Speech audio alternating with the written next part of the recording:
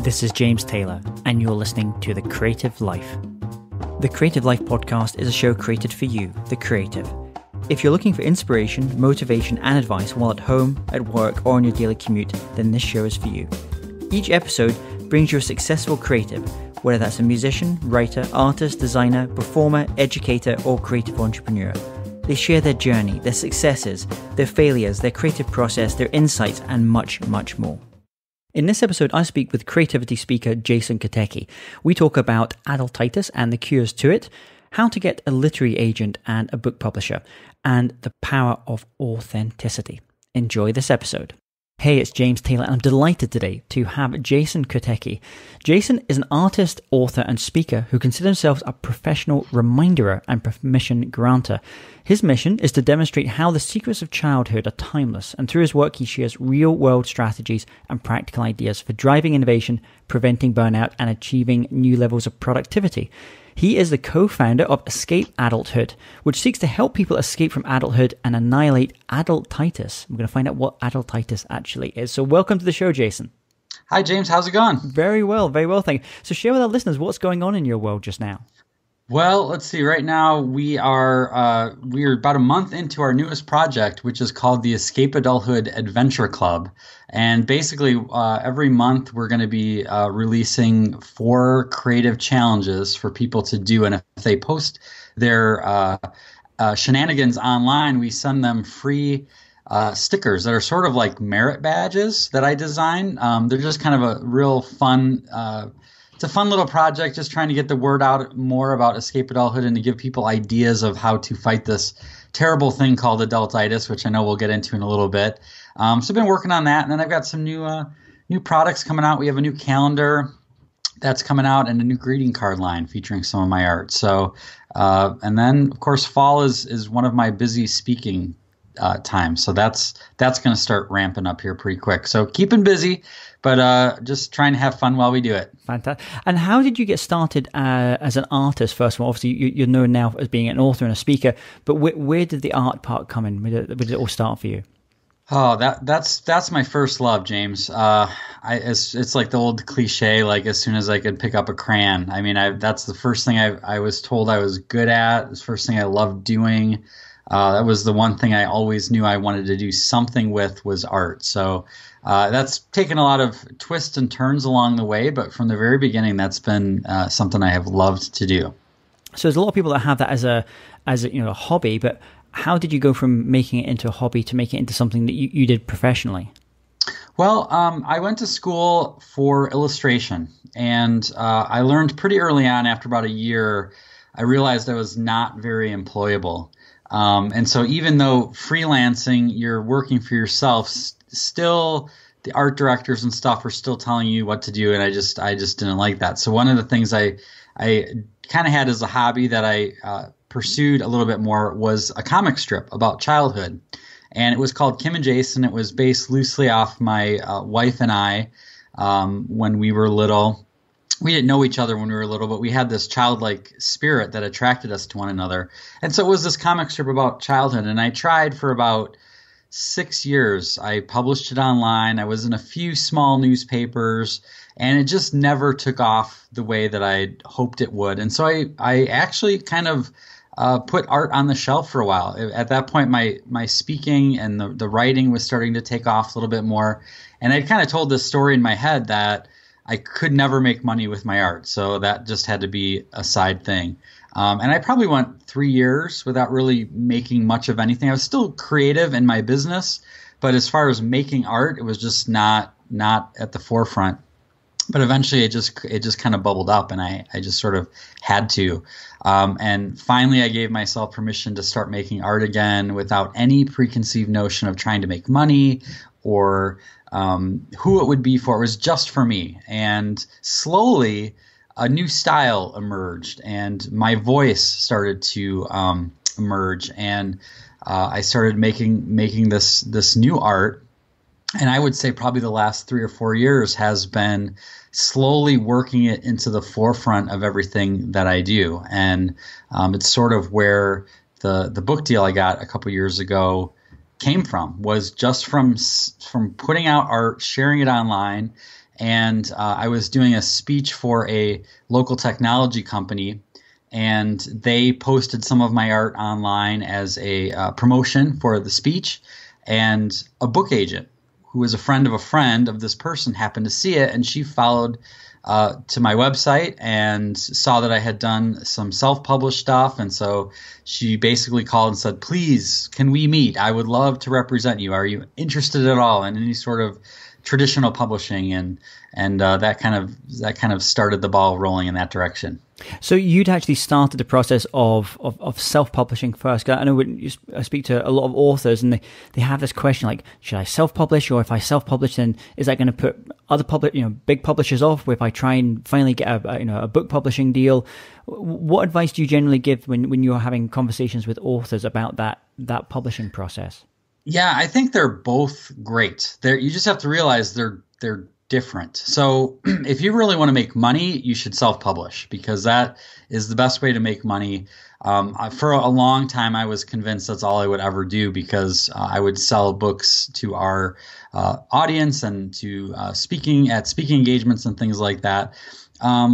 Traditional publisher is still a little bit more useful for, I'd say, credibility, and they're really good on distribution. It's really hard to get your books into bricks and mortar stores and things like that as easily. You still can, but it's just easier because they have those channels. But I will say that as far as putting it off, I mean, the reality is that a book publisher wants you when you already can prove that you can sell books. And so that was one of the reasons that they wanted to work with us, is because we had already had a track record of selling a lot of books that we had published to our people. So the fact that we had a pretty decent following and that we had a good track record on selling books was, I think, a big factor of why they were interested in working with me. So you'd already you'd kind of developed that your platform before you even came to being approached or approaching a large publisher. Exactly. And I think that's kind of a misconception people have, is that if you get a publisher, that they'll do all the work for you, and that's not the case. You still have to hustle and sell and put everything you have behind the selling and the market. I mean, the writing the book is the easy, fun part, but it's the selling is the hard part. And that's I think the fallacy most people have is like, well, I don't want to sell the book, I just want to write the book. And that's great, but then once it comes out, it's just going to sit there, because unless you're, Stephen King or a former president of the United States or someone like that, they just don't have the resources to put a lot of effort into every single book that comes out. So they're really looking for someone who's going to put a lot of effort in themselves, and which is a reason why self-publishing is so great. Because if you're going to put all that money into it, then you'll get more of a reward, because you get more of the profits. And I mentioned at the top of the show, your mission is to annihilate adultitis. So what is adultitis? Well, adultitis is a disease, an epidemic that my wife and I named probably about over 10 years ago now. That is basically a disease that happens when you forget what it was like to be a kid. So there's, any adults you see walking around that are in any sort of a mild depression, stressed out, in some extreme cases, the inability to smile. It's just that sort of grumpy, non-joyful existence. And I was interviewing Seth Godin. Some of your people might know, he's a marketing guy, and he pointed out to me that the term adultitis means swelling of the adult. And I thought that was brilliant, because that's exactly what it is. If you have too much adult in you, that's when you have adultitis. And it basically, it just makes you stressed out, overwhelmed, lose that sort of zest for life. And our mission is to try to get rid of it. So if you mentioned like some of the symptoms and like the prognosis for it, then what is the cure then for adultitis? Well, I'm not sure that there is a straight up cure, because it's one of those things. It's sort of like, James, like, if you want to lose weight, like for me, I would love to be able to eat spinach salads for one day or 1 week and then be able to eat pizza whenever I want for the rest of my life. And it just doesn't work that way. And so adultitis is always sort of coming at us. And so I think the biggest thing is being aware of it, hanging out with people who don't have it, dreamers, entrepreneurs, world changers, whatever you want to call it, is a good way. And, being around kids is helpful. It's funny when before we had kids, I was speaking, I was talking about adultitis, and people would come up to me afterwards and they said, "Oh my gosh, you don't have kids yet? Well, wait till you have kids. Then you'll find that they are the cause of adultitis." And I was sort of freaking out a little bit. But then I would have other people that came up and said, "Oh my gosh, you don't have kids. Wait till you have kids.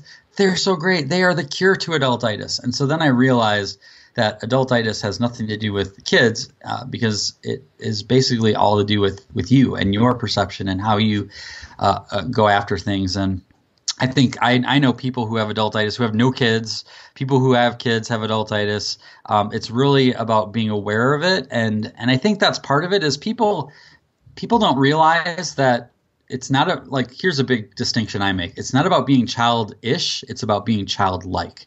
So tapping into those things that we knew so well when we were kids, like being curious, asking questions, being passionate, having big dreams, all that sort of thing. Being playful, all that stuff, which ties in perfectly to what you talk about with creativity, right? Kids are born artists. And as Picasso said, the problem is how to remain one as we get older. And so that's pretty much what we try to do, is remind people of the stuff that they knew so well when they were kids and bring that back into their adult lives to be able to take their work seriously, but not necessarily take themselves too seriously. It's funny, as you're talking about that, I'm reminded one of my listeners yesterday sent me a link. It was to an Alan Watts talk. He was a British kind of philosopher, person who lived in Mill Valley in California for many years. And he was talking about how when adults talk about life, we talk about life as a journey. But he said, actually, that's completely the wrong way to think about it. Life isn't a journey. Life is more like music. It's more like play. If life was like a journey, if music was along those lines, then everyone would just kind of rush to get to the final chord at the end. And that's not what it's about. It's about enjoying just the process and enjoying the fun of music as well. There isn't, in some ways, there isn't really an end point as well. So you're talking about with kids, and I think about. We had Hugh MacLeod on the show before, the cartoonist, and he talks about this in one of his books about with kids. You watch them at age 3 or 4, they're completely immersed in with their crayons, drawing and painting, and their work is usually very abstract, and they're just having fun. But they were completely in a flow state, as psychologists would say. Yeah. And then they go to school. And then there's a whole bunch of conventions, and then the peer group has a whole bunch of other conventions, and that's all obviously part of being, going from pre-conventional to conventional. But so many people kind of seem to, adults, as they kind of go into college and then life, don't seem to kind of go to this kind of post-conventional stage where they essentially understand that all that stuff is useful signposts, but actually that's not really where the joy is as well. So how, with many of these adults that you work with, how do you kind of get them to kind of reclaim their crayons and reclaim the childlike nature in them? Well, I think what I do is, and I joke about this in most of my talks, but it's really true, is, and you read it at the beginning with the introductions, I'm a professional reminderer, and it's sort of a tongue-in-cheek thing, but it's true because I think, once we get out of school, out of college, university, and we're into the real world, quote unquote, and we just get caught up in the day-to-day struggle of life, right? Things are just, and we get told things, like you said, certain conventions that we kind of follow. And I just remind people of what they knew when they were kids. What were they passionate about? What did they like doing, that sort of thing. And through some of the stories I tell about my own kids and my own childhood, I think that brings a sense of nostalgia back that kind of reawakens that. And it's one of those things that in a typical corporate environment or the work world, it's not necessarily encouraged. And so I think being able to offer an alternative, and that as much as I'm a permission or a professional reminder, I'm also a permission granter, and I give people permission to bring that childlike side out again, to ask questions, to say, hey, why do we have to do it this way? And I think there's an incredible sense of power in that really I don't have to do a whole lot other than to reawaken that and then just get out of the way. And then I think and then things start to happen. And then I think this, the community that we've built, the tribe that we've built is a great place for people to feel connected and feel like they're not alone, because oftentimes they feel like they're sort of on an island. Whether it's at work or even in their own family. I hear people come up to me all the time and say, I married someone with adultitis. And it's a very common thing. So I think being able to open the door for people and give them a spark and then provide a community for them to be a part of, I think is two of the most important things that I do for that. And I'm interested because you do a lot of speaking. You mentioned you're just about to go into a kind of a season of doing kind of speaking at different companies and organizations. I'm interested, like when someone first books you, that event organizer, what are they looking to get for their delegates, the people that are coming to that event?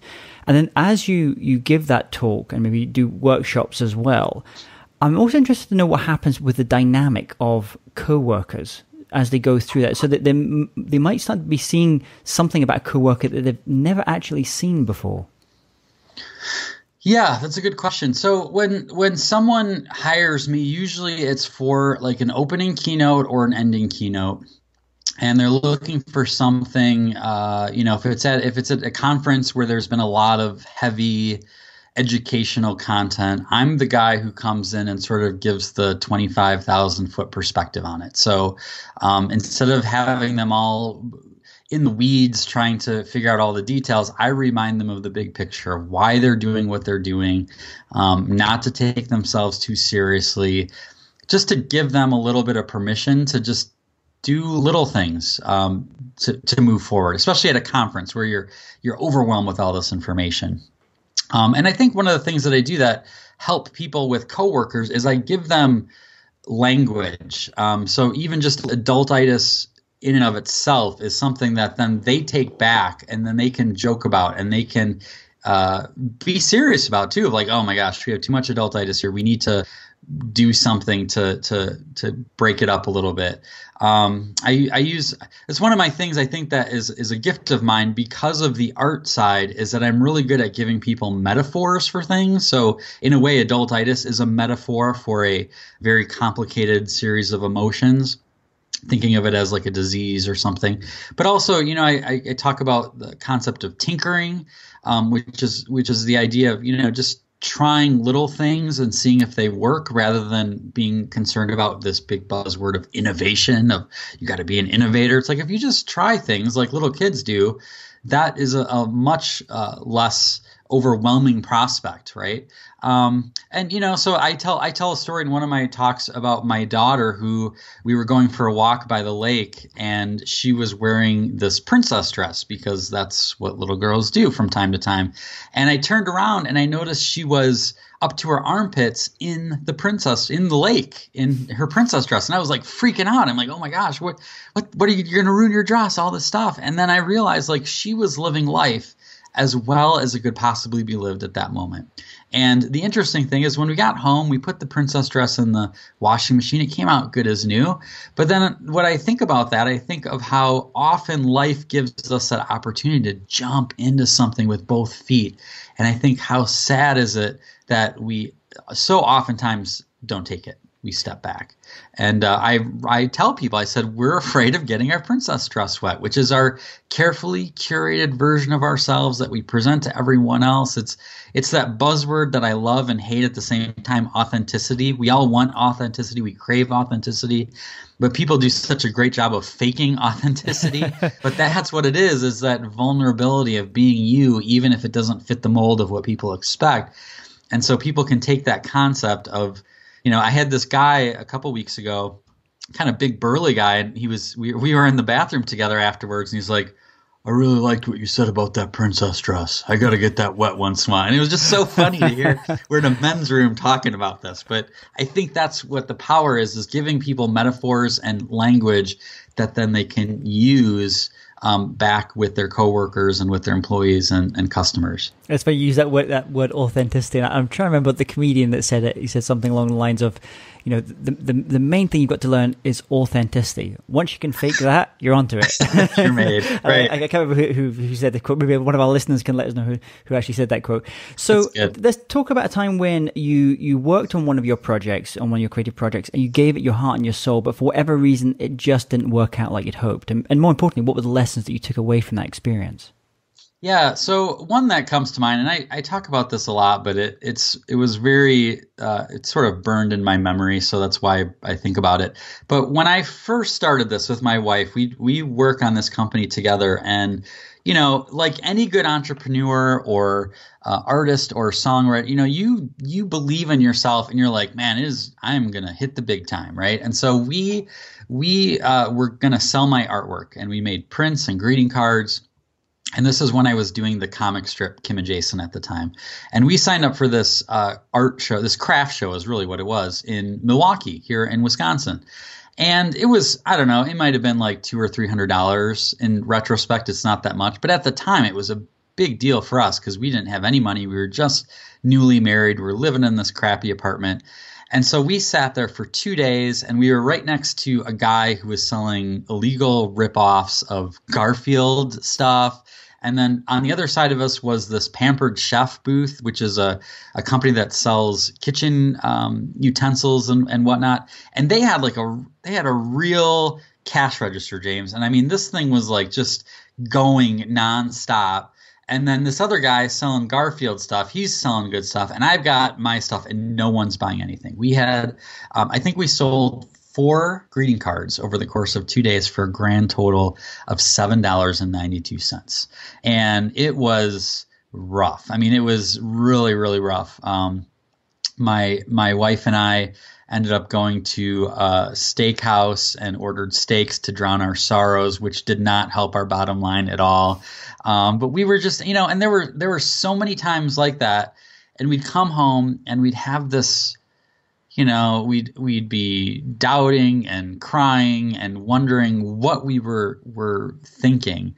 And I think if there's any lesson, I think it's the lesson that, nothing comes easy. Nothing worthwhile comes easy. Like all of the overnight successes that you see in the media are really not overnight successes. There's usually a track record of 5, 10, 20 years of silently working on the craft, silently trying things, failing, trying again. And I think when you want to do something that matters, it's sort of like the universe sits back and waits to see how bad you want it.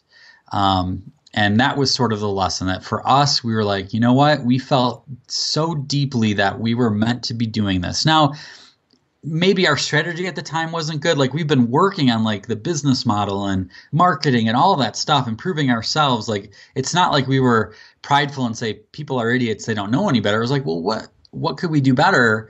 But it was ultimately like we were burning bridges. We are not giving up no matter what. And we're just going to keep trying new things and until something works. And I think that was the lesson is sort of that gut check of like, how bad do you want this? Are you in this or not? And we decided from a very early on we were in it for the long haul. You were 100%. And it's a bit like you mentioned at the top of the show, talking about the Olympics earlier, and you see that so many time and time again. And we're about to go into the Paralympics, which even is more about that as well. People have faced adversity, and they've just said, no, I'm not going to give up. I might change my tactics or my strategy, but I'm going to go for it, which is great. So that's a great story there as well. And what's some of the best advice that you've ever received about living a happy life, living a creative life? Well, that's a good question. There's so much. Couple things that come to mind is this may be Teddy Roosevelt that said this, or I might just be completely making that up, but it wasn't me. But someone said a life of compare leads to a life of despair. That is one of my biggest challenges, and I think is probably a challenge for any creative person. Is it's really easy to look at the people around you and compare yourself. to what they've accomplished. And a lot of times what we do is like the old saying is like you're comparing your insides to someone else's outsides. Yeah. And that's not really fair. I think, the compare thing is a big thing. And I think another one, this is from a marketing perspective that I think people don't realize, especially entrepreneurs, but I liked how this was put. And the idea is around the concept of niching or focusing on an audience. And this guy told me one time, said, when you go fishing and you're trying to catch a certain type of fish, you put a certain type of bait on your hook that you know that fish will be attracted to. He said that's what marketing is basically deciding how am I going to attract this specific type of a person. And then here's the part he said that like blew me away, because most people are so afraid to niche because they're afraid, well, what about this person, and this person could use me, and that company could use me, and you want to be all things to everyone, but it's just impractical. But he said this, he said, when a fish jumps into your boat, you can still have it for dinner. And I loved that concept because that is how it works sometimes. You can focus all your marketing, your bait, if you will, on a certain type of thing. And every once in a while, something will come out of left field, jump in your boat, and you're like, hey, I didn't plan for that. I didn't try to get that, but I'm gonna take advantage of it. And sometimes that can lead into a new niche or a new opportunity. And that has really helped me because as an entrepreneur, as an artist who wants to change the world, it's really easy to limit myself and say only this type of person is who I'm going after. But you only have so much time and money, and you have to focus on one group at a time. And so the permission of saying, well, if something else jumps in my boat, I can have it for dinner was a really helpful insight for me to get my head around. They're two great quotes. I love those. That, and we have a lot of musicians that come on the show, and I think one of them said before when they came on, they said kind of what you said in that, a life of compare leads to a life of despair. And they were saying, don't compare your backstage to someone else's front stage. It's the same, this concept where it's so easy, especially when you see these big marketing campaigns go on, and you think, oh wow, how are they doing that? We're not seeing all the other stuff that's going on in the background. They're the swans that look like everything's going great, but there's a lot of stuff going on underneath. Do you have any online resources or tools or apps like Evernote that you love and you often recommend? Let's see. Yeah, Evernote. I mean, I've been using that for about 3 or 4 years, and it is like I love it. I love it so much. Just being able to capture ideas at any time wherever I'm at is so huge.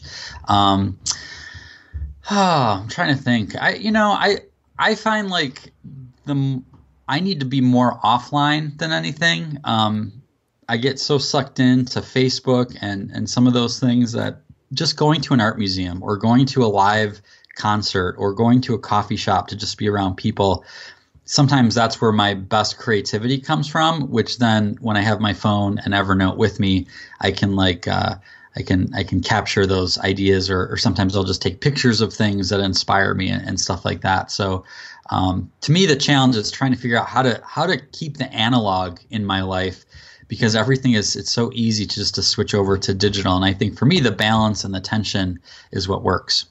And I think Austin Kleon talks about this as well, about almost having an analog setup and a digital setup in his. I think he has it in his studio. And I mean, there's so many. If people go to jamestaylor.me and look through some of my videos, you'll see all some of the studies about how different types of environments work well at different stages of the creative process. Not that one environment is going to work better, but as you mentioned, that coffee shop, and there's lots of studies coming out now about certain points in the creative process, just that low level noise that you're just getting in the background, and that obviously that interaction, it's doing something in the brain now.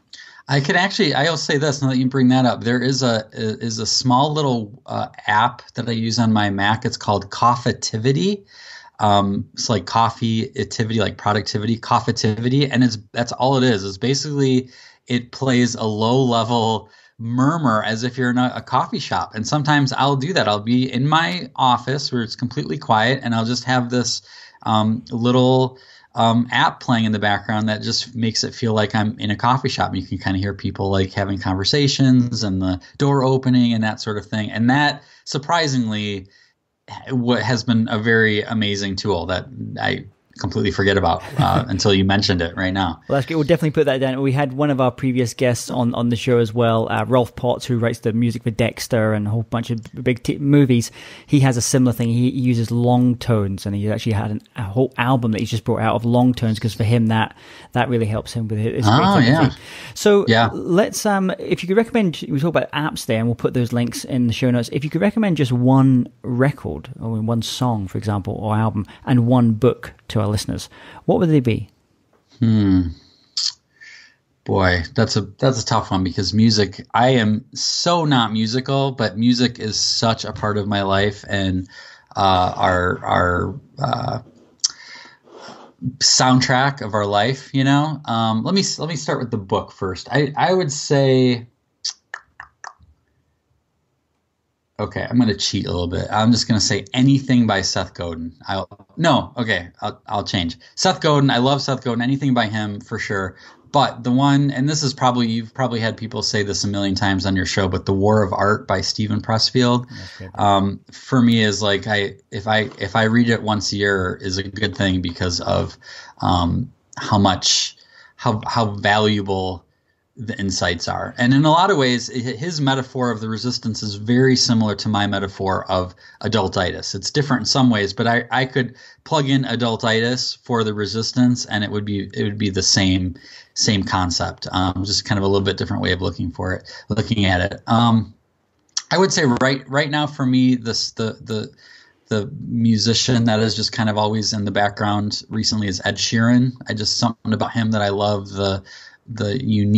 his unique sound, and he's got, the stuff that just kind of gets you like fired up, and then there's like the little quieter background stuff, and that for me, that's just, for whatever reason, I just have that on repeat all the time the last several months. So but yeah, I can't get enough of like singer-songwriters.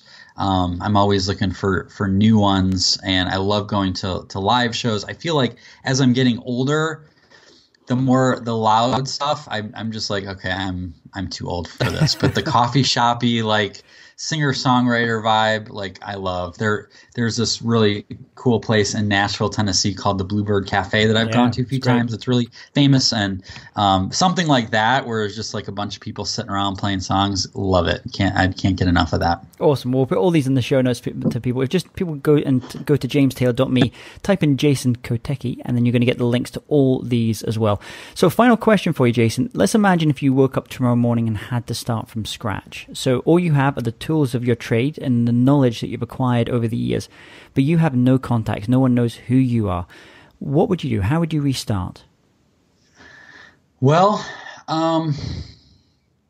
as unsexy as it sounds, I would probably keep doing what I'm doing now. So write, make art, and share it. I think that's in Austin Kleon talks about that, right? Of like, make the art, show your work, share it with the world. I think that's the only real trick. And then, of course, I'd build an email list, start an email list, I'd blog, that sort of thing. But I think one of the things that has changed for me over the last several years has really been about when I write our newsletter, when I'm posting something online, I'm taking that extra step to say, does this matter? Like, so what? And to try to tell a story about my life, but then make sure that I'm giving them the moral, if you will. That was one of the lessons I've learned as a speaker, is that you tell a story that maybe there's a metaphor and there's a lesson in it, and you assume that people get the lesson. And I'm surprised to understand that they don't, that they actually need you oftentimes to give them, to apply it. How does this apply to your life? So if I were to tell the princess dress story and just leave it without saying, you have a princess dress. Your princess dress is the way that you present yourself to the world, and it's sometimes very restricting. Like that, when I started doing that, I could almost literally see light bulbs going off in the audience of making that connection. And so I think that's a big thing is as an artist, you have the stuff you want to share, but you really have to focus on how does this matter to anyone else? And I think being able to, and not that you have to beat them over the head with an explanation either, but thinking, is there something of value in this to someone, and taking that extra step to make that connection can make a big difference. And so I think that's helped me a lot. But overall, just make your thing and share it with people, and just keep doing that and keep figuring out new ways to share it. And I think that's the secret. Although, like I said, it's not very sexy, because we're always looking for the quick solution. But that's the stuff that really adds up if you're consistent about it. And as you were just saying, making sure that you're saying people what the learning point is from something, especially when you're talking live as well. And it reminds me of an old philosophy teacher I had who said, "Always remember to finish off with the Miles Davis question. So what?" that's the thing I always had in the back of my head. The so what. So you go the so what. So what's the point? So Jason, thank you so much for coming on the show today. It's been a pleasure speaking to you. What's the best way for listeners to connect with you, to learn more about the Escape Adulthood company, the events you've got going on? Yeah, well, if they go to escapeadulthood.com, they'll find everything about us, especially if you go to escapeadulthood.com/insider. What we have is an Adultitis fighter arsenal, where we have a whole collection of tools and resources for people. And it ranges from, different, what we call adultitis antidotes, things you can do to fight adultitis, real easy, cheap things, to how to throw an Escape Adulthood party. There's a discussion guide for my book about rules that don't exist. There's cover photos for Facebook, how to make mealtime more fun, just a ton of different things.